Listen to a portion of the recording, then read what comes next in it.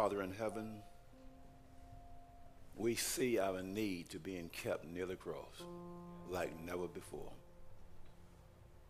And Lord, as we start today, as we look into your word, we ask again, Lord, for the presence and power of your Holy Spirit. You have promised us, Lord, this agency of the Godhead to lead us into all truth and to show us things to come. And so, Lord, this morning we ask, Lord, that I will fulfill that promise. Take away, Lord, any dullness of our minds. And bless us, Lord, to comprehend with clarity of understanding, clarity of thought. And we will give you every bit of the honor, the glory, the praise, and the thanksgiving. In Jesus' name we pray and thank you. Amen. Time is moving so fast, saints. It is Thursday, and when you get to Thursday, it's just really over. So we're going to rush up, trying to take a lot of things and kind of compress them down so that we can get in as much as we possibly can. God has been very good to us. My eyes have been opened during these meetings, as I'm sure yours have been as well. We're going to cover a lot today, a lot this morning, a lot just all done today. We're going to be really, both of us, pressing in a lot of information. So we're going to get started just right into it. From 1960 forward, saints, we have seen the demographics of America change. In 1962, we took prayer out of the schools. Now, taking prayer out of the schools in 1962 wasn't an instant event.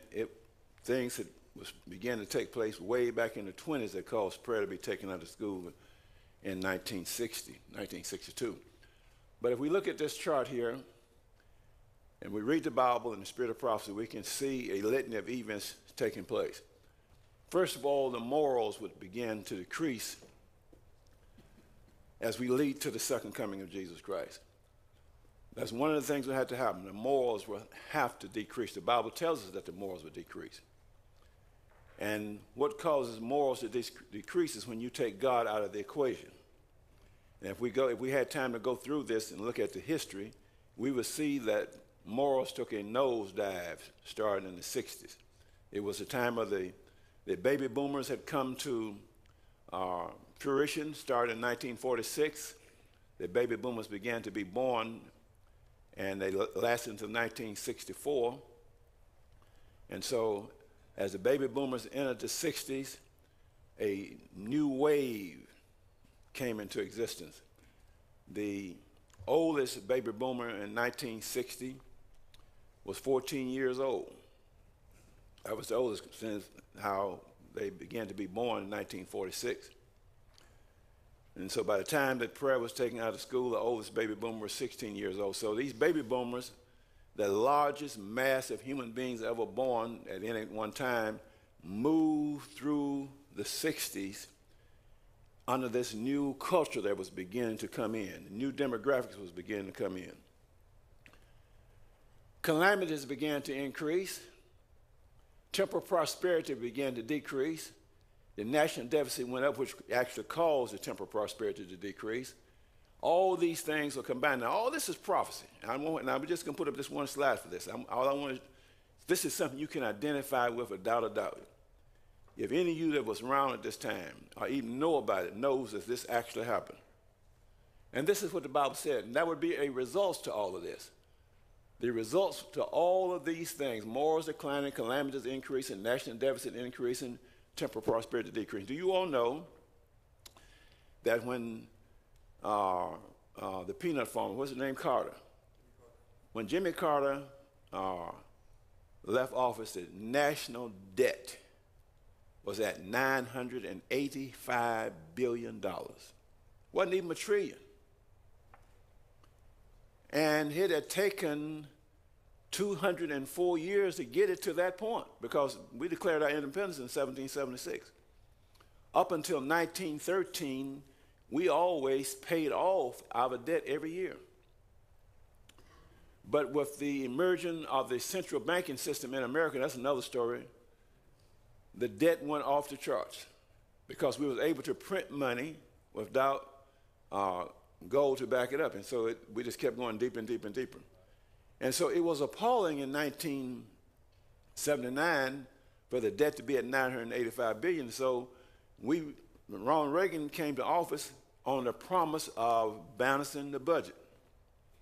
But when Ronald Reagan left office, the budget was at $3.2 trillion. So it had actually gone up, and the value of your money had gone down 2/3. In other words, a dollar that was worth $1 in 1980 when he came to office was only worth 33 cents when he left. Same dollar, because we put that much money into a circulation, and it has continued to decrease since then. But that's not my purpose right now. All of this will combine to bring on national chaos. We're there. What will be the solution to national chaos? What will it be, saints? A national Sunday law. It will be a mandatory return to God in the form of a national Sunday law. So what we see here is that the demographics of America have changed almost 180 degrees since 1960. Literally have changed. Back in the 1960s, if you were gay, it meant you were happy. Nothing else. It has a total different connotation today. If you did have some other persuasion, some other alternative lifestyle, you were in the closet and you stayed in the closet.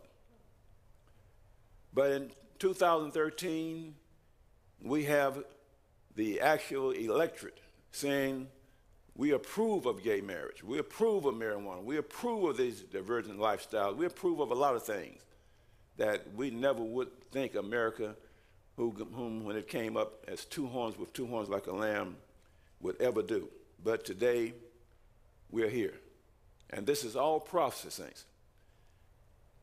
Now, my purpose is not to deal with this today, but it is to get your mind to understand that the demographics have changed. Now, in these changing demographics in the secular world, we were to have been a light in a dark place. Nothing changing. We were to be standing firm. We were to be a light pointing other people to the truth. We were to be those wise virgins. Are you with me, brothers and sisters? But because just like what happened in the secular world, it also happened in our world. We made some decisions way back that caused us to actually become lockstep with the world. As the world was changing, we were changing also. That's the reason that Joe Cruz wrote the book. The first one he wrote was called what? Creeping Compromise. So it was a creeping compromise that was beginning to take place within the ranks of our church as well. Now, we were behind the rest of the churches in this creeping compromise. They had it really taken it on earlier than us, and it was coming out. But then we began to catch up with them, and the creeping compromise began to take place. So in the 1980s, Ella Cruz recognized what was going on, and he began to write books to try to bring us back. And you know what kind of opposition he met with. He was even put out of his own ministry. Did you all know that? This man was put out of his own ministry for writing those books. So what I want to fixate in your mind now is that our demographics within this church has changed. Now I'm going to get into, I won't be able to give you all the history because we just simply don't have the time. Between Brother Davis and I know both of us will get some in. But the demographics of the church has changed drastically. And we're going to show you how those demographics have changed as we move on. Now I'm going to move from this. Satan is making war. Brother Davis talked about that crosshair yesterday, and here it is. I intend to give him a shot of it. The crosshairs. Now this is a different idea here on the crosshairs. In this gun sight that you see the truth. Somebody's aiming at the truth. Who's aiming at the truth? Satan is aiming at the truth. He wants to take it out by any means necessary. Satan intends to take out the truth. Let's see, what is this truth that he really wants to take out? What is it? The sanctuary cleansed. He don't mind you talking about the sanctuary as long as you don't talk about the sanctuary being cleansed and the investigative judgment. That he does not want you talking about. Oh, we're having a Sabbath school lesson talking about the sanctuary, but not the sanctuary cleanse, not the investigative judgment.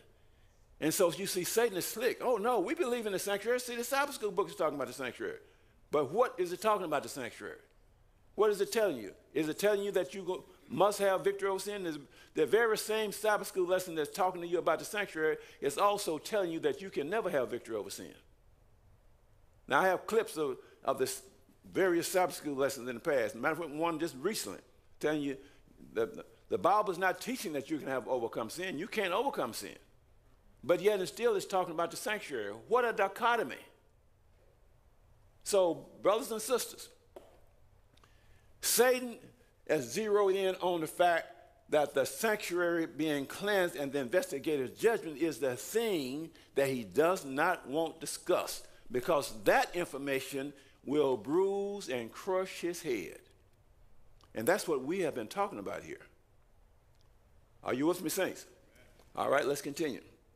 So he went to make war with what? The remnant of the seed which keep the commandments of God and have the testimony of Jesus Christ. So he has to get rid of the writings of Ellen G. White. He has to make them a non-effect, because if you believe in those writings, then you have to believe in the investigative judgment and the sanctuary cleanse. So she has to go. Are you with me, brothers and sisters? Look what she says now. The passing of the time in 1844 was a period of great events. Look what it says. Let's read it. Opening to our what? Astonished eyes, the cleansing of the sanctuary, transpiring in heaven and having decided relation to God's people upon the earth. Now, look at the language she used. What does it do? What does she say? It opened to our astonished eyes, the cleansing of the sanctuary. Now, the reason she says it opened to our astonished eyes, let's go. We're going to study God's word today. Let's go to Daniel. Let's see if we can put in place the reason for she says that. In Daniel chapter 8, the Bible says, I'm going to start at verse 9 just so we can read into it. And out of one of them came forth a little horn, which waxed exceeding great toward the south and toward the east and toward the pleasant land. This is pagan Rome, starts off. And it waxed great even to the host of heaven, and it cast down some of the hosts and of the stars to the ground and stamped upon them. This is paper Rome. Verse 11. Yea, he magnified himself even to the prince of the host, and by him the daily sacrifice was taken away, and the place of his sanctuary was cast down. There's much debate about the daily and whether the sacrifice should be there, whether it is a correct supplied word. We're not getting into that. That's not our purpose. The purpose is that the place of his sanctuary was what? The Bible says here plainly that the sanctuary was cast down. Now, we know no one can literally go to heaven and cast down the sanctuary, can it? We know that cannot happen. Said, but the place of his sanctuary was cast down. Verse 12. And an host was given him against the daily sacrifice by reason of transgression. And what else did it do? It cast what? The truth where? And it practiced and prospered. So what is the Bible telling you here? It is telling you that this little horn power cast the sanctuary to the ground, and yea, it cast what? So where is the truth? In the sanctuary. So it cast the sanctuary to the ground, yea, it cast the truth to the ground. And what was it able to do once it did that? It was able to practice and prosper. Now, you go back in history, 394, the beast, the little horn, the Catholic Church set up the earthly what's this little wafer god they do? They set this up way back in 394. 394 had the people of that time coming in and actually eating this wafer as a means of having Christ in them. They said that is actually Christ. This is early as 394, brothers and sisters. So then the Bible says in verse 13, how long will this go on? How long will the sanctuary be cast to the ground? How long will the truth be trodden underfoot? How long? The question in verse 13. And then verse 14 says, until 2,300 days, then shall the sanctuary be cleansed. So the answer is simply, when Christ leaves the holy and go into the most holy, then the sanctuary will be reestablished to its prominent and rightful place. That's what it's simply saying. Now, we don't have time to go into the nuts and bolts of that this morning, but that's what it's saying in a nutshell. So what we see here is that when the papacy came on the scene, Satan, through the papacy, cast the sanctuary and the truth to the ground. Why did he want to do that? Because he wanted nobody to have access to this information of the sanctuary. You with me, brothers and sisters? Because to understand what's going on in the sanctuary will give you information to crush his head. So he wanted to make sure that was kept out of sight. And so the doctrine and the truth of the sanctuary was out of sight during the Dark Ages. And Satan directed the people of that time to a false system, his church, the Catholic Church. You understand, saints? All done this 1,260 years. Now the prophet says, all the people of that time thought that what was the sanctuary? They thought that the earth was the sanctuary. That was the general understanding, that the earth was the sanctuary. But Ellen G. White says the passing of the time in 1844 opened to what? Of astonished eyes, the cleansing of the sanctuary. So now Brother Davis went through this yesterday, was showing how Hiram Edison and the rest of them actually discovered that there was a sanctuary in heaven, that the earth was not the sanctuary. Remember, saints? All right, now watch. The dragon was making war. Now what does the Bible say? And the dragon went to make war with the remnant of the seed which keep the commandments of God and have the testimony of Jesus Christ. So once the sanctuary truth was reestablished, once we rediscovered the sanctuary truth, Satan had no other choice but to do what? Go and make war with those with whom was teaching and practicing this truth. Are you with me, brothers and sisters? And that's the reason she says it opened to our astonished eyes, because up until this time, they all thought that the earth was the sanctuary. It was common, that was the common belief among all the reformers, brothers and sisters. So he went to make war with the remnant of the sea. So this war started in 1844 and is going to continue all the way until the end. This is the truth, brothers and sisters. This is Genesis 3:15. Here are not all of them, some of the reformers. The Reformation, passing the baton. Great light was given to the reformers, but many of them received the history of error through misinterpretation of the scriptures. But remember, the reformers didn't know all of this stuff. God gave each one of them a little piece as they moved through. Each one of them picked up another little piece of the puzzle. These errors came down through the centuries, but although they be hoary with age, yet they have not behind them a thus saith the Lord. For the Lord has said, I will not alter the thing that is gone out of my lips. In his great mercy, the Lord has permitted still greater light to shine in these last days. To us, he has sent his message, revealing his law and showing us what is true. So the greatest wealth of truth ever entrusted to mortals have been given to Seventh-day Adventists to be given to the world. God gave us all the pieces of the puzzle that he gave them, plus he gave us the final piece. You understand this? So God has given us the complete thing. And so Satan's only alternative is he must shut us down. And now the prophet says that the church would indeed appear as about to fall. So we can see that it's going to look like he has succeeded. But he will not succeed, saints. Because God has set up some schools of the prophets. And so each one of these pioneers passed the baton to the other and to the other and to the other. They all thought that the earth was the sanctuary. And they passed this baton to William Miller and to others of the pioneer Adventists. Are you with me, brothers and sisters? And so naturally, when William Miller began to study and see until 2,300 days, then shall the sanctuary be cleansed, he thought that the earth was the sanctuary. And so when the Hiram Edisons and others discovered that there was a sanctuary in heaven, that the earth was not the sanctuary, that's the reason Ellen G. White says, it opened to our astonished eyes the cleansing of the sanctuary. They were astonished to learn that this truth had been lost. But God has said, until 2,300 days, then shall the sanctuary be cleansed. The answer, verse 14 is the answer to the question in verse 13.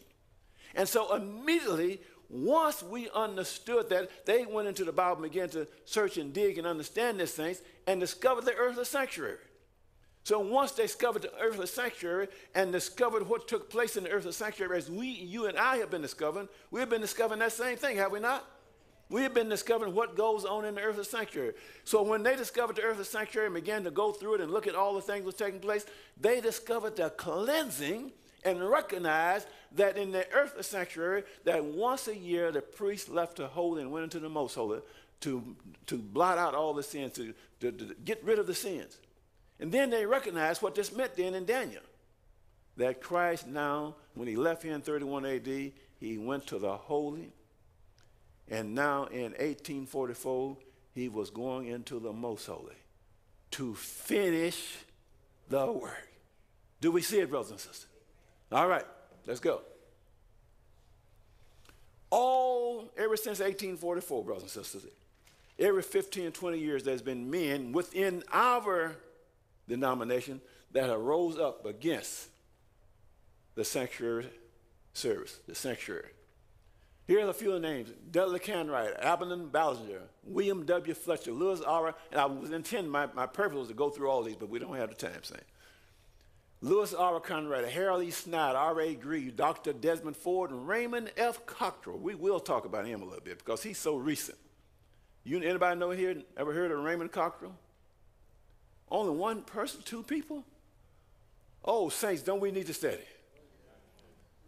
This man was instrumental in writing your commentaries. This is the man that wrote your commentaries. And when I looked at the history and looked at what all he did, and he finally decided that we can't prove that Christ went into the most holy place. We can't prove there is a sanctuary. Matter of fact, he took his stand with Desmond Ford. I'm going to show you, I'm going to make sure I do this, show you why Raymond Cockrell arrived at this conclusion. We're going to show you exactly why. We're not only going to show you why he arrived at this conclusion, we're going to show you why all of our other theologians are arriving at the same conclusion. Tell me, saints, how could a whole ministry that was raised up on one thing turn 180 degrees? How could that happen? So remember what I'm saying? I showed you the demographics of America changed, right? From 1960 down to 2000, the demographics of America had changed. How long did it take it to change? 40 years. Put that down. Put that down. We're in 2013. Now you can see that it's completely out of the closet now, right? So at the same time, the demographics of the church change. And so now we have, saints, the demographics of the church no longer believe this. Prominent leaders no longer believe this. They will laugh at you. They did a survey. And over 50% of the ministers that they surveyed no longer even believed in a heavenly sanctuary. And the rest of them did not even believe in a cleansing or investigator's judgment. Now, they didn't believe in that. And they're your pastors. And I'm going to tell you something, brothers and sisters. I was intending to say this at the very beginning. Don't be angry with your leaders. Don't be angry with your pastors. I'm going to show you why you should not be angry with them. I'm going to show you why. Then said the angel, he shall confirm the covenant with many for 1 week, 7 years. For 7 years after the Savior entered on his ministry, the gospel was to be preached especially to the Jews. For 3.5 years by Christ himself, and afterward by the apostles. Now I'm showing you now why we should not be angry with the leaders of this church, the pastors and what have you. When Jesus came, the Bible says that he came to give what? Recovering of sight to the blind. God's church was blind when Jesus came. He came to bring them back to where they needed to be. And so for this 7-year ministry from 27 AD when he was baptized down to 34 AD, the gospel was to be preached especially to who? To the Jews. We read in Matthew 15:24 that I am but come to the lost sheep of the house of Israel. Now let me ask you a question, brothers and sisters. Let me ask you a question. The prophecy that pinpointed when Jesus was to be baptized is what prophecy?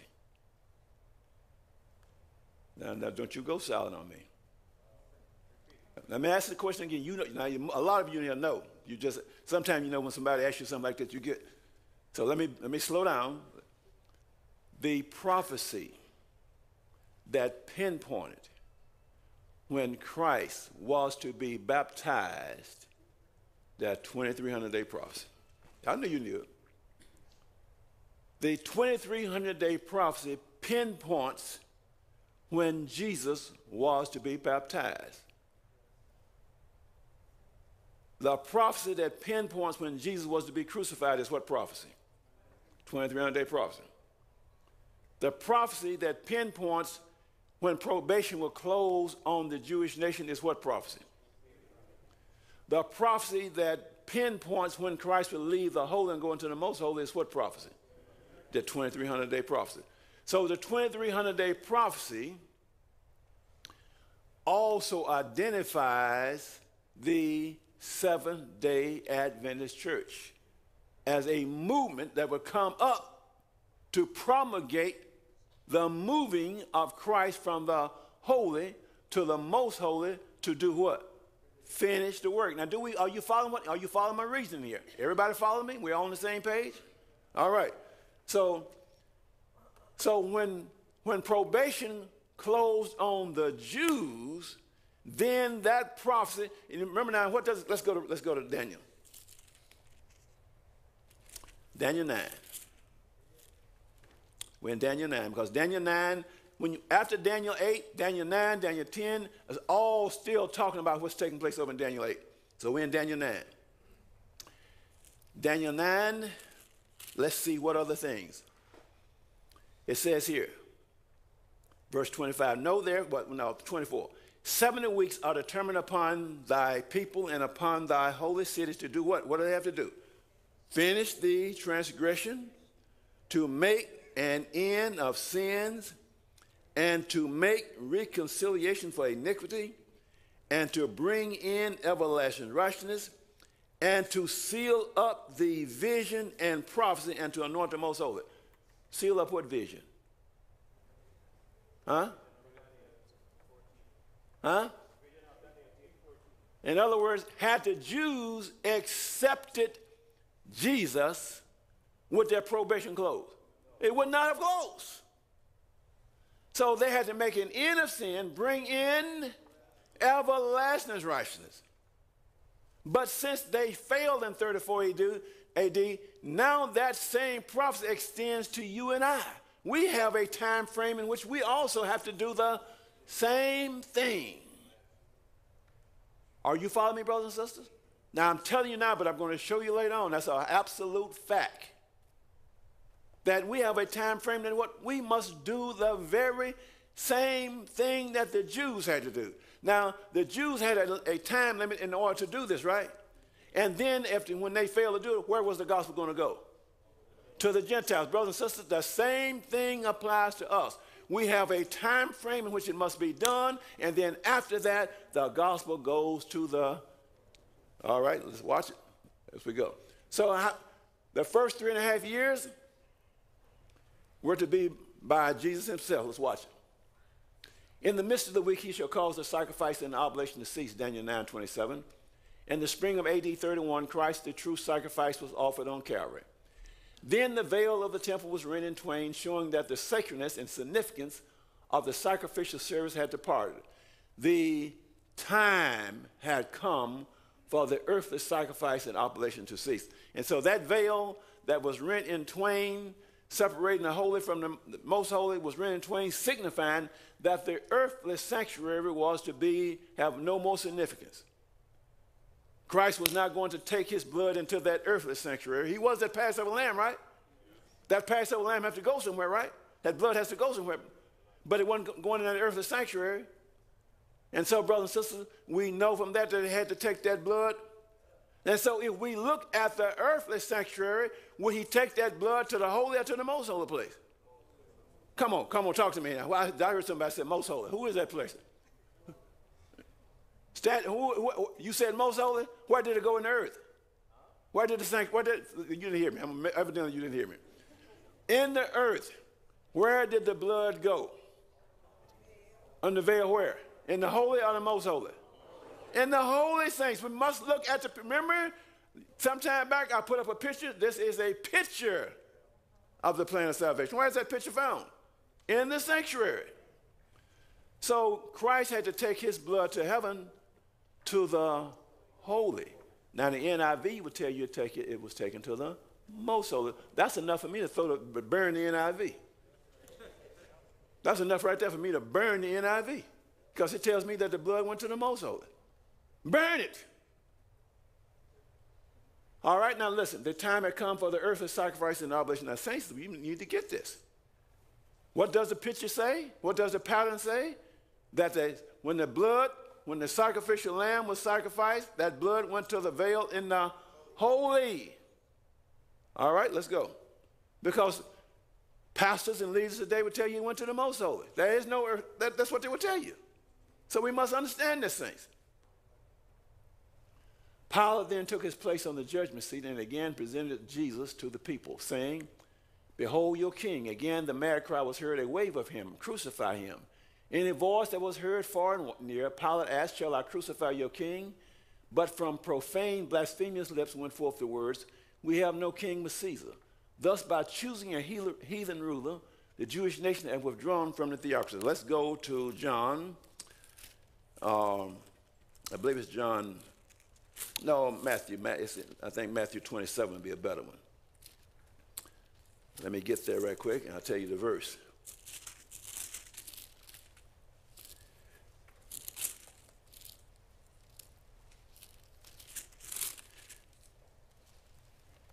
All right. I'm in Matthew 27, and I'm at verses 26. No, let's go to John. John's going to give me, John gives it more vividly.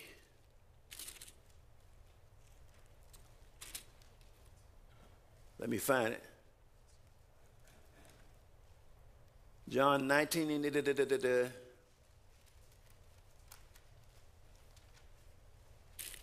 18. Well, I can't find it in John, right? So I'm going to have to use the one in Matthew 27. Let's go back to Matthew. And you know the story.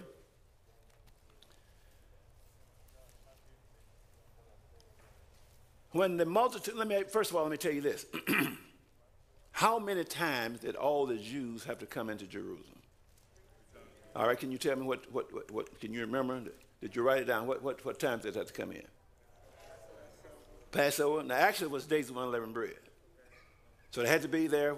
So, okay, let's put it down. Make sure we get this now. Let's put it down. It was the days of unleavened bread. What day did the days of unleavened bread come on? 15th. Passover was on what? All right. But they had to be there for the 15th. That was it. By the time that Jesus came on the scene, this had become a 3-day feast because the 14th was what? Passover. The 15th was days of unleavened bread. 16th was offering of first fruits, right? So actually the Jews would make their way into town sometime a week before. There would be caravans of Jews coming into Jerusalem, just like we have our camp meeting, what have you. There'd be caravans of Jews coming into town. The roads would be filled coming into Jerusalem. It had become a festive occasion. But all the males had to be there for the 15th. They had to be there also for Pentecost, which was 50 days after the offering of the first fruits, which was the 16th. And they had to be there at the Feast of Ingathering. So we know that they had to be there, right? Now, so on the night when Pilate was offering, brought Jesus out and says, "Behold your king," and they said, "Away with him, crucify him." It says the multitude says, "Crucify him." My question to you is, who was this multitude that said, "Crucify him"?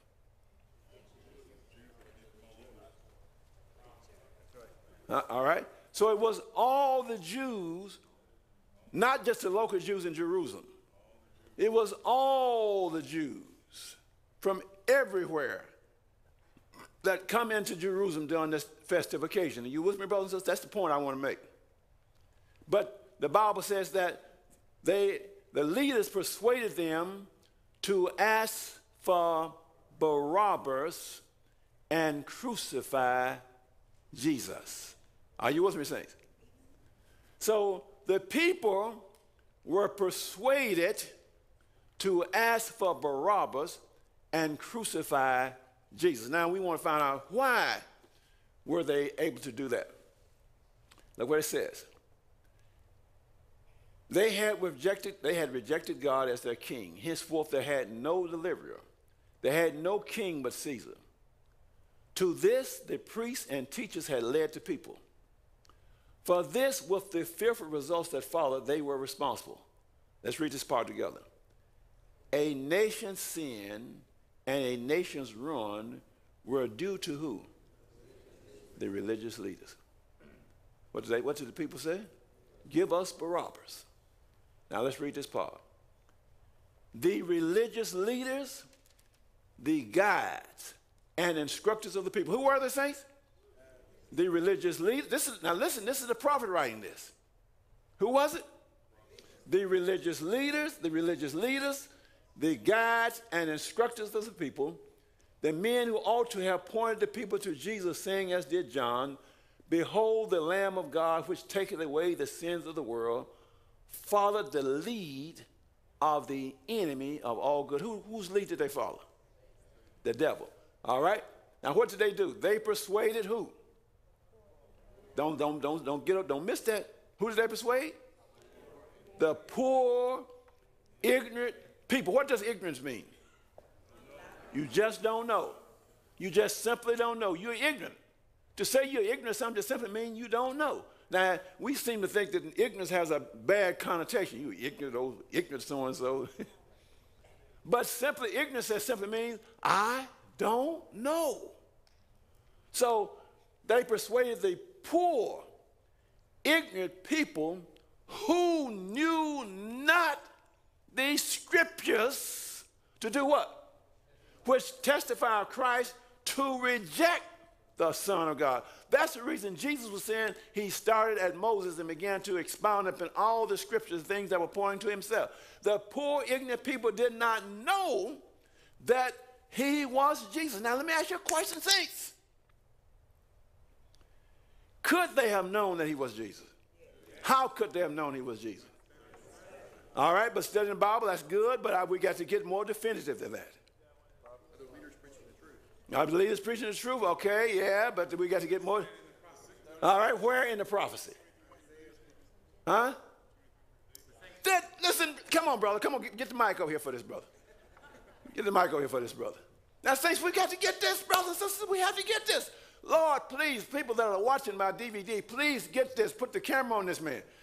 Why? How should they have known it? They should have been studying the 2300-day prophecy. All right, now, saints, he says they should have been studying the 2300-day prophecy. What is it about the 2300-day prophecy that would have proved that this was Jesus? Huh? His baptism, all right? So what is it about his baptism that would have proved that he was Jesus? The time. If they'd been studying the 2300-day prophecy, would they have been looking for a Messiah to show up in 27 AD? Was it there? Was the information there for them to know? The information was there for them to know. So had they been studying the 2300-day prophecy, understood what you and I are studying right now, that 70 weeks are determined upon thy people and upon thy holy city to finish the transgression and make an end of sins, to bring in everlasting life. Had they been studying this, they would have known that we need to be looking for a Messiah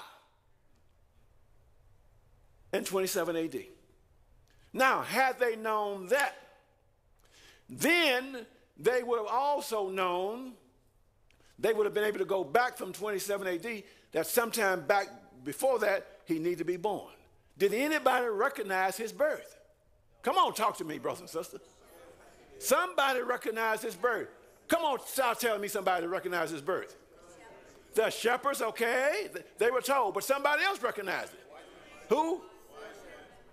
The wise men, okay, but somebody else recognized it. Who? Anna, all right, Anna recognized. Who else? Simon, he recognized it. They were looking for the Messiah. They were looking, brothers and sisters. So somebody was aware. And Simon says, now I'm ready to die. So they recognized it. So somebody was in tune with what the Word of God says. Do we see this, brothers and sisters? Now, Ellen G. White tells us in Great Controversy, page 3, start on page 314, 315, 316. She says they should have known just from the prophecies that the Messiah was being born. So here it is now, saints. Here it is now. If they could have known by the study of the Bible in the sanctuary when he was going to come the first time, then, saints, you and I can know by the study of the Bible and the truth revealed in the sanctuary when he's going to come the second time. That's reading the prophet. She says we should be earnest students of prophecy. We should not rest until we become intelligent in regard to the subject of the sanctuary. Don't you see why Satan does not want us to understand this very important subject now? Do we see this, brothers and sisters? Lord have mercy. They persuaded the poor, ignorant people who knew not the scriptures which testify of Christ to reject the Son of God and led them to choose a robber and murderer. The chief priests and elders persuaded the people that they should ask for robbers. So the leaders did not themselves know. And therefore the people didn't know. Jesus says, if the blind lead the blind, if the blind lead the blind, what's going to happen? They both will fall into the ditch. All right, got a question? I got a text. All right, got a text. St. John chapter 1. Okay. 32 and 33. All right. Go ahead, read it. And John bare record saying, I saw the Spirit descending from heaven like a dove, and it abode upon him. And I knew him not, but he that sent me to baptize with water, the same said unto me, upon whom thou shalt see the Spirit descend and remain on him, the same is he which baptizeth with the Holy Ghost. Amen. Now, brothers and sisters, as I go back and look at this, I see that God, in his wisdom, had all those. John was the forerunner of Jesus Christ, but then John was killed. All the evidence was that the physical evidence. In other words, you had to go to the Word of God in order to get this thing. I see the same thing happening today. I see all the pioneers of this church passed off the scene. I'm seeing people that when I came into church in 1976, stalwarts of the truth passed off the scene. There's very few people left that saw and understand this message today, brothers. There's very few left. And none of them are in any positions. None of them are in a position. I know people that were stalwarts in this message, and they don't know what to do now. They're old now, 80 years old, 85, 90 years old, and they are so distraught at what's going on. But they have no voice. Nothing. I can start naming them. You will know them. They have no voice. Now listen to this thing, brothers and sisters.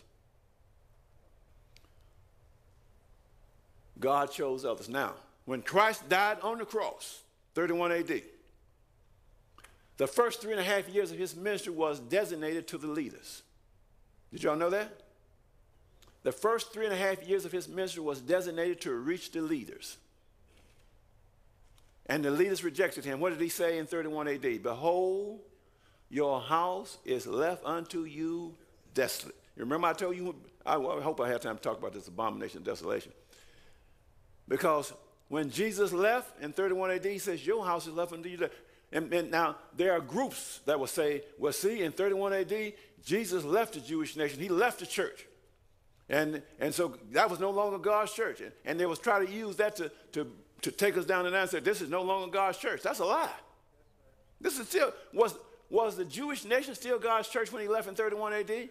Yes, it was. How long did that probation last? Another 3.5 years, brothers and sisters. So when he left in 31 AD, he wasn't saying, I'm leaving the church, I'm starting another church. He says, your house is left unto you desolate. In other words, I've been trying to work with you to try to get you to do what's right. I can no longer work through you. You're going to see this right now. So in 31 AD, Jesus was simply saying, okay, I've tried for 3.5 years to reach you. I've tried to get you to accept me. Your house is left unto you desolate. Their first office of mercy must be made to the murderers of the Savior. And there were in Jerusalem many who had secretly believed on Jesus, and many who had been deceived by the priests and rulers. To these also the gospel was to be presented. They were to be called to repentance. The wonderful truth that through Christ alone could remission of sins be obtained was to be made plain. So in other words, the next 3.5 years, the disciples were to try to reach those who had been leading out in the murder of Jesus. You follow this thing, saints? All right? 3.5 years.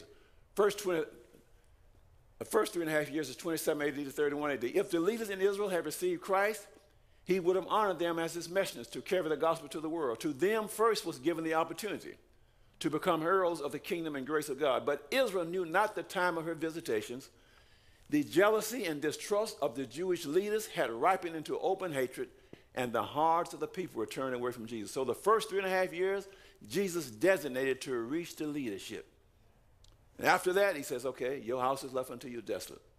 The leaders. Now look what the prophet says. Now, I didn't write this. What does it say? The leaders in the Jewish nation had signally failed of fulfilling God's purpose for his chosen people. Those whom the Lord had made the depositories of truth had proved unfaithful to their trust, and God chose others to do his work. So he says, I can no longer work through the leaders. So he says, God chose others to do his work. In their blindness, these leaders now gave full sway to what they call righteous indignation against the ones who were setting aside their cherished doctrines. That was 31 AD to what? So from 31 AD to 34 AD, who did God choose to do his work? Come on, talk to me. Who? Come on, talk to me now. The disciples, sister. It was the disciples that God chose. Who was in the upper room studying and praying? Who received the Holy Spirit on the day of Pentecost? What was that? Now, what was their purpose once they received that Holy Spirit? Go to Acts chapter 1. Let's look at verses 8, I believe, 8 and 9. Let's see, brothers and sisters.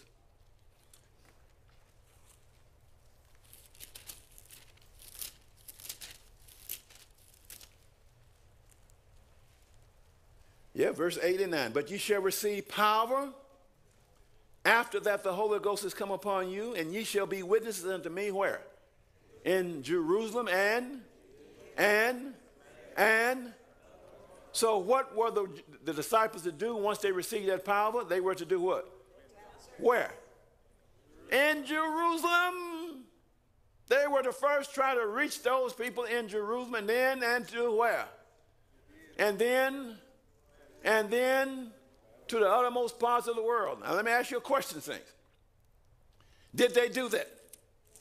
All right, let's see. Let's go over to Acts chapter 2, Verse 1. And when the day of Pentecost was, they were all with one accord and suddenly there came a sound from heaven as of and it filled all the house where they were sitting, and there appeared unto them cloven tongues like as of fire, and it set upon each of them, and they were all filled with the Holy Ghost and began to speak with other tongues as the Spirit gave them utterances. Verse 5. Verse 5 is key. Let's read verse 5. And there were dwelling at Jerusalem Jews, devout men out of every nation under heaven. Who are these people? Come on now, come on. No, come on, no. Let's look at verse 5. Come on. Come on. No, you're not getting away with that. Come on, brothers and sisters. Let's settle down here now. We're not studying. We're guessing. We're not being, what Brother David said? We must be what? No, first one. Pious, intelligent, and studious. You're not being any of these right now. You're failing completely. All right, now let's look at this thing now. What day is it? It's Pentecost. Let's read the verse again. And there were dwelling at Jerusalem Jews, devout men out of every nation under heaven. Who are these men? And who are these men? All the Jews. Okay, all the Jews from where? Why are they there? Huh? Why? Not the days of unleavened bread now. All right. So this is what? Pentecost. So how many times they have to come in? So these are the same men that were there 50 days earlier that were persuaded to ask for Barabbas and crucify. What kind of men are they? They are devout men. So you mean devout men, tithe-paying, Seventh-day Adventists can be persuaded to ask for Barabbas and crucify Jesus? Is that what you're telling me here today? Are you with me, brothers and sisters? Do you understand what you just learned? That it was devout men. These were not bad people that crucified Jesus. They were devout. But because they were ignorant of the Bible, of the truth, of the sanctuary truth, they were persuaded to ask for Barabbas and crucify Jesus. Are you with me, brothers and sisters? Do you see this? Have probation closed on the churches this time? No. That's not closed on the churches this time. So now you can see, saints, why we shouldn't leave here and be angry at people that don't understand this message. Can't you see it? These people are devout, tithe-paying, putting their children in church school, going to Pathfinder, going through all the motions that the church has dictated that you do, but have not a clue about what this message is about. Are you hearing me? Do you understand what you're learning here today? Don't have a clue. They are devout. And these are the people that you have to go reach. Do you understand this, saints? At a hand. I got a question real quick. Sister White said in Desire of Ages 820.3, she said the murderers of our Savior. Mm-hmm. And you just mentioned that these devout men who crucified the Lord 50 days earlier came back in, but I'm getting a little confused with these devout men included leaders that Sister White said were murderers of the Savior. Mm-hmm. And we should try to not judge them. Don't hold it against them. Is that what you're saying? Yes, because Peter even says the same thing. Look what Peter says here. Let's go over here and look what he says. Let's go over to Acts chapter 3. Let's start with verse 12. And when Peter saw it, he answered unto the people, ye men of Israel, why marvel you at this? He just healed an impotent man. Or why look you so earnestly on us, as though by our own power or holiness we had made this man to walk? The God of Abraham and of Isaac and of Jacob, the God of our fathers, have glorified his son, Jesus, whom you delivered up and denied him in the presence of Pilate when he was determined to let him go. Listen to what verse 14 says. Listen. But ye denied the Holy One and the just, and desired a murderer to be granted unto you. And verse 15, and did what? And killed the Prince of Life, whom God has raised from the dead, whereof we are witness. Verse 16, and his name, through faith in his name, have made this man strong, whom you see and know. Yea, the faith which is by him have given him this perfect soundness in the presence of you all. Verse 17, let's read together. Brethren, I want that through ignorance you did it, as also your rulers. Not only did the people, the rulers themselves, ignorant. Why were they ignorant? Because they had bought into the lie of the devil. Do we see this thing, brothers and sisters? So you see why, by the grace of God, we have got to go back and, by the grace of God, try to reach these people with the message. Do we see it, saints? Do you understand this thing? This is going to take some love that you and I don't have. Because you know what I want to do? I want to go in with my sword. Oh, generation of vipers. But we can't do that. Saints, we need to get on our face and pray, please, Lord, give me the Spirit of Jesus. You see, truth without the Spirit of Jesus is not truth. Are you hearing me, saints? I need the Spirit of Jesus. Are you hearing me, brothers and sisters? Did we get this thing? God chose others to do this. God has chosen you now to do this work. Watch this. Look at the screen. I put up 1995. You see that? They would not admit even the possibility that they themselves did not rightly understand the word, or that they had misinterpreted and misapplied the scriptures. They acted like men who had lost their reason. That's what we are today. What right have these teachers? Come on. What right have who? These teachers. They said, some of them, what are they? Mere fishermen. To present ideas contrary to the doctrines that we have taught the people. Saints, you need to understand what they was teaching the people. Being determined to suppress the teaching of these ideas, they imprisoned those who were presenting them.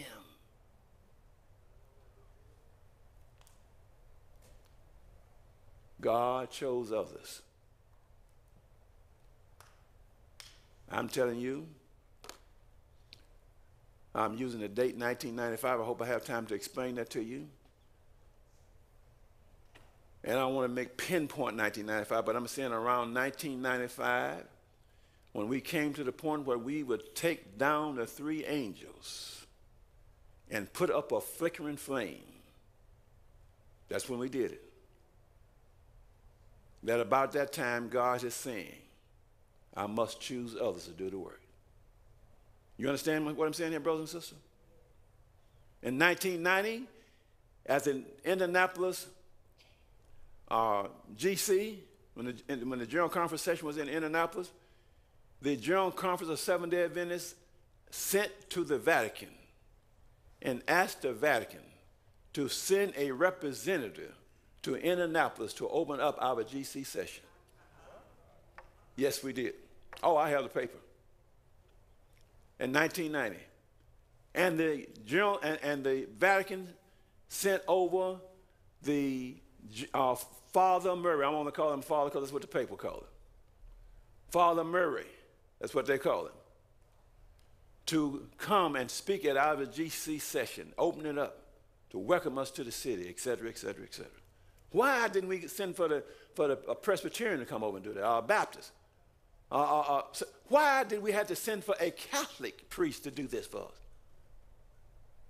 And so from 1990 to 1995, the flickering flame began to appear on all of our literature. Everywhere you looked, you saw this. We said, what is this all about? In 1995, we were being programmed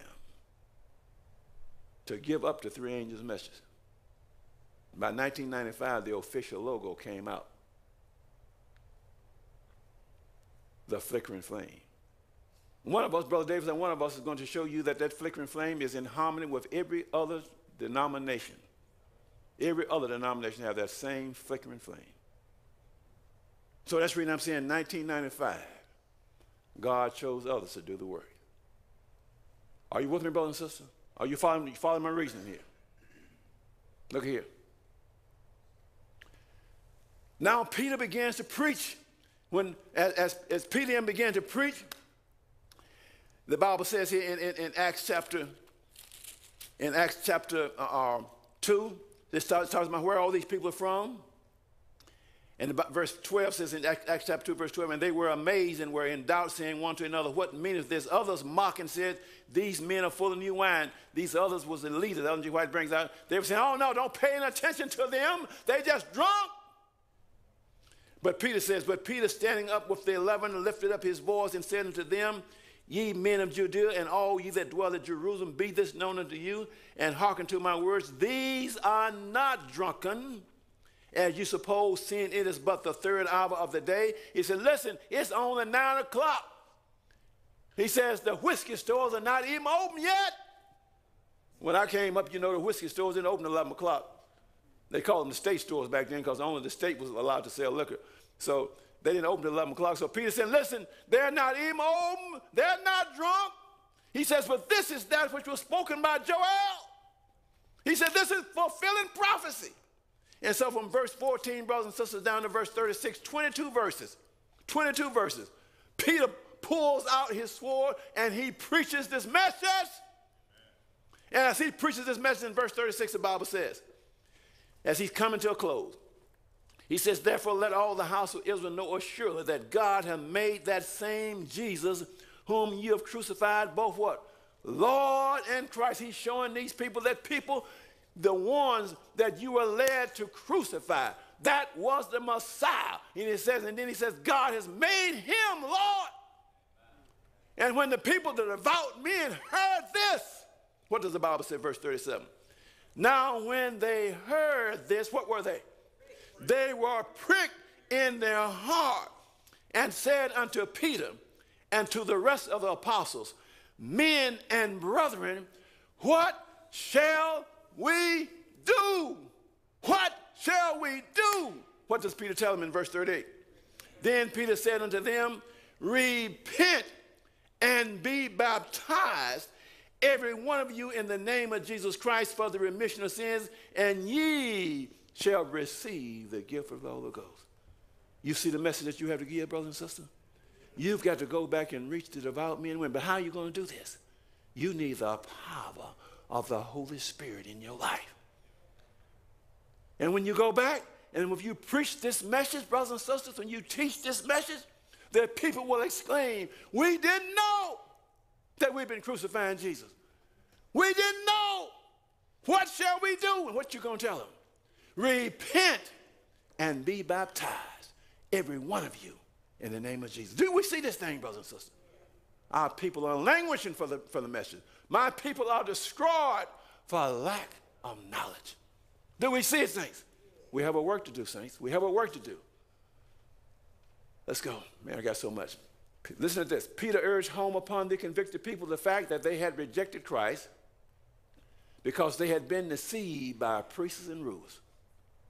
Come on. Look at this. And, come on, let's read this part together. And that if they continued to look to these men for counsel and waited for them to acknowledge Christ before they dared to do so, they would never accept him. What's the message you have to give? See, the people today are bound, just like the people were bound back then. We have been programmed. Oh, did you get authority to do that? Did you check this out with the pastor? My son always tell me, people want to have Bible studies, but they're afraid to have them in their home. They want to go. We got to have it in the church. We got to get permission from the church to have a Bible study. Come on, brothers and sisters. The people have been programmed that we can't do it unless we get the blessings of leaders to do it. It would be all right if you had godly leaders. But we don't have godly leaders anymore. Very few. And I'm not saying all of them are bad. Don't get me wrong. Don't, please, camera. I'm not saying all the leaders are bad. Because in Acts, right here in Acts chapter 6, look what it says. Let's go there right quick. We need to put this down. In Acts chapter 6, the Bible says, Acts chapter 6, verse 6, the Bible says, I know plenty of good leaders. The Bible says, whom they set before the gospel. And when they had prayed, they had laid their hands on them. And verse 7 says, and what happened? And the word of God increased, and the number of the disciples multiplied in Jerusalem greatly, and a great company of the priests were obedient to the faith. But now you heard Brother David say this over and over and over again. Who had to lead out? Come on, talk to me. Come on, say it loud. Come on, people had to start the Reformation. Why won't the leaders start? Let's go find out. Let's go to John. Go to John chapter 12. Why won't they do it? This is what it said.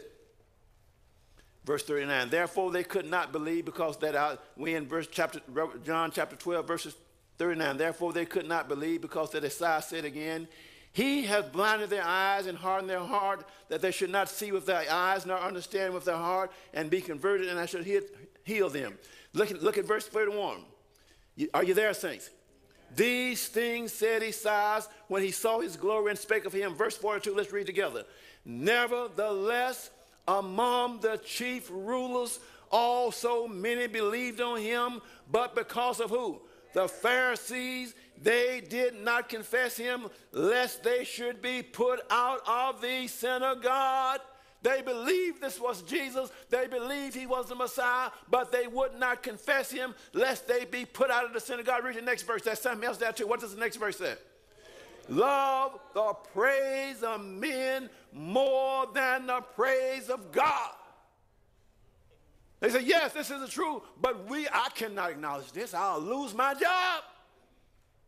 I'll lose my paycheck. I won't be able to go to the golf tournament. You're not hearing me, brothers and sisters. But in Acts chapter 6, they said, way with a golf tournament, way with the paycheck, I'm following Jesus. I see the Spirit of God working with these people, and I want to be saved. Do you see it, saints? And brothers and sisters, you and I have a job to do. Are you ready to do the job? Are you ready, brothers and sisters? This clock, y'all are not praying for the clock. Well, that thing says 10:23, 10:29. Saints, I'm not halfway there, but I'm going to have to stop. I haven't seen Melissa yet, though. Until I see her, I'm not. Listen here. These powerful men, though making a profession of godliness, were ambitious for what? Earthly riches and glory. They were not willing to come to Christ to receive light. Do we see this thing, saints? Brothers and sisters, the issue here is victory over sin. We have got to teach the people, and now saints, it ain't, listen, it's going to be in my second part. Listen, it's not way down at the second coming. It's not at the general close of probation for the world. Brothers and sisters, it's known. We must be prepared to receive the seal of God, pass the test and receive the seal of God. And this thing is upon us. Don't you see the urgency, saints? Do we see it? This is the message that has to be given. I'm going to tell you, Brother Davis and I was talking just before we prayed together. I've never seen it so clear in my life. Never seen it this clear. It's perfectly clear in my mind now what the message is, what we must do. Saints, this is real. Oh, God, please, Lord, help us. Please, Lord, please help us to do this, Lord. We know you have 7,000 that have not bowed the knee to Baal, Lord. Please help us to move forward in faith. In Jesus' name. Look at this thing. Look here. The scripture, which above all others had been both the foundation and the central pillar of the Advent faith, was the declaration unto 2,300 days. Then shall the sanctuary be cleansed. That was the what? The foundation and central pillar. Was it just a sanctuary? It was the sanctuary cleansed. Remember that? Because there you'll get bamboozled. Oh, yeah, we believe in the sanctuary. Oh, yeah, I believe in the sanctuary. Do you believe in victory over sin? Do you believe there's an investigative judgment going on, that the sanctuary must be cleansed? That's when you pin them up in a corner. Oh, no, we don't believe that. We don't believe that. That's the crux. You see, you'll get bamboozled. Oh, yeah, yeah, this church believes in the sanctuary. How much, which way do you believe? Like Santa Claus? There's a message here, saints. Look what the prophet says. The passing of a time in 1844 was a period of great events, opening to our astonished eyes the cleansing of the sanctuary transpiring in heaven, and having a side of relation to God's people upon the earth. Also the first and second angel's message, and the third, unfurling the banner on which was inscribed the commandments of God and the faith of Jesus. Once the pioneers saw this, the foundation and central pillar, when they saw that, then they began to study and they began to build the pillars of this faith, the pillars in which that have been lost, brothers and sisters. They began to build these pillars. What were those pillars? She says, one of the landmarks under the message was the temple of God, seen by his truth-loving people in heaven, and the ark containing the law of God. The law of the Sabbath of the fourth commandment flashed its strong rays in the pathway of the transgressors of God's law. The non-immortality of the wicked is an old landmark. Listen, let's read that part together. I can call to mind nothing more that can come under the head of the old landmarks. What did that tell you? That she didn't mention no 2520. No false doctrine surrounding no 2520. Are you hearing me, brothers and sisters? She says, I can call to mind nothing else. If the 2520 was so important, do you not think she would have put it in that? Like Brother David said earlier, we have friends that have been bamboozled by this foolishness. Are you hearing me, brothers and sisters? They began to build the pillars. Victory over sin. That was the first thing they came up with, because they recognized that the sanctuary had to be cleansed. I know I'm going to ask the audience to give thee, but I don't have time. My time is up. I saw Melissa there a while ago. It's the Sabbath. They came with the Sabbath. They saw this, all this from the sanctuary. State of the dead. Health message. Righteousness by faith in 1888, because God was leading them on. You saw Brother Davis the other day, how God led them on, step by step by step. And then there's something else that need to go up there. What else need to go up there? Spirit of prophecy. Praise the Lord. Brother Davis, we have some students in here. We have some students in here. Spirit of prophecy is an identifying mark. Are you hearing me, brothers and sisters? Is an identifying mark of this church. Shouldn't be baptized into this message if you don't believe this was a prophet. Are you hearing me, brothers and sisters?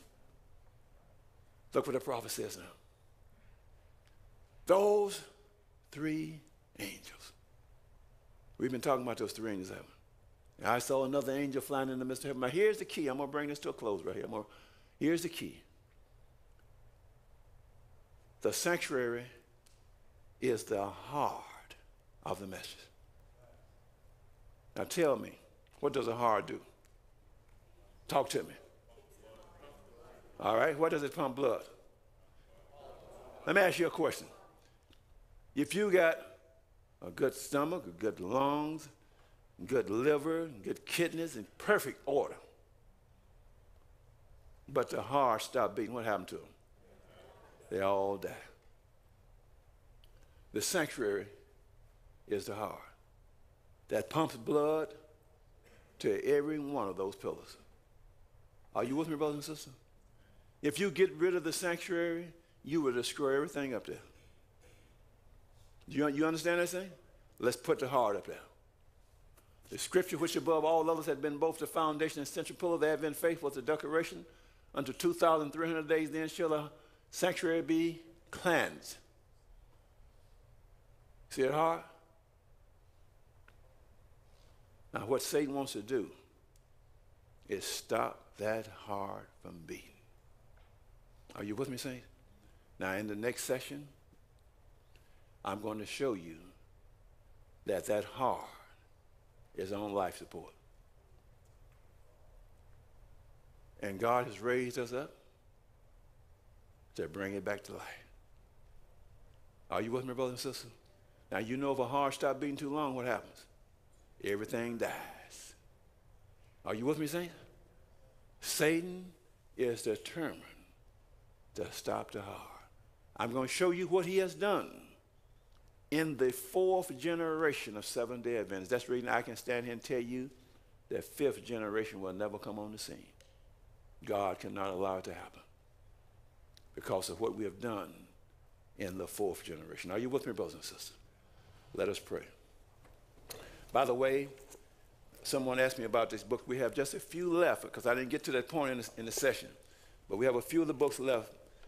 The Sanctuary series by M.L. Adris, and we'll be talking about that book in the next session. Father in heaven, we felt your presence, Lord, and we want to acknowledge it, that we felt your presence. And we thank you, Lord. You have made this thing so clear in our minds, strictly from the Word of God, the Spirit of prophecy. It's clear. And Lord, help us and bless us to move forward in faith. Lord, there is a work to be done, and you have made it very clear. And we thank you for it. Now be with us, Lord, as we take a short break. In Jesus' name, amen.